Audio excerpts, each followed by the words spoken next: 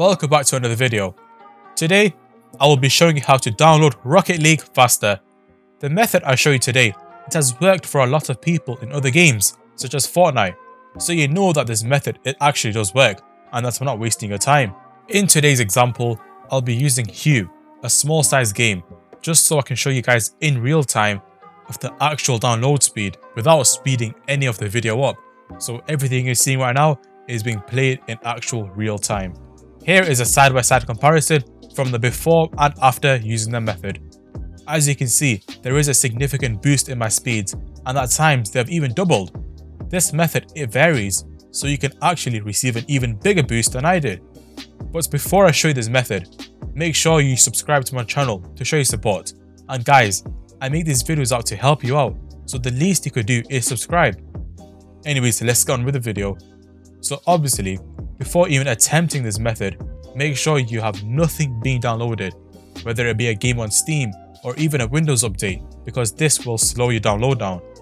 To do this method, hold down the Windows key and the R key. This should bring up the run command and write %appdata%.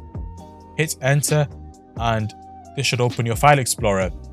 You want to go back by once, so in the top bar, click on app data, then local, Epic Games Launcher, saved, config, Windows, and finally engine.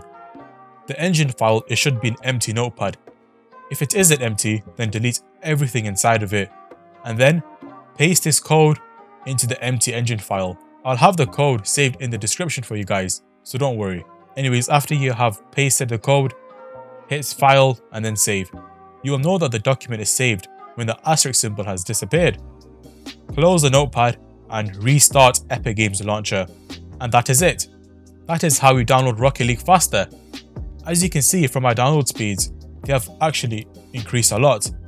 And guys, make sure to subscribe to my channel and share this with your friends so that they can also download Rocket League faster as well.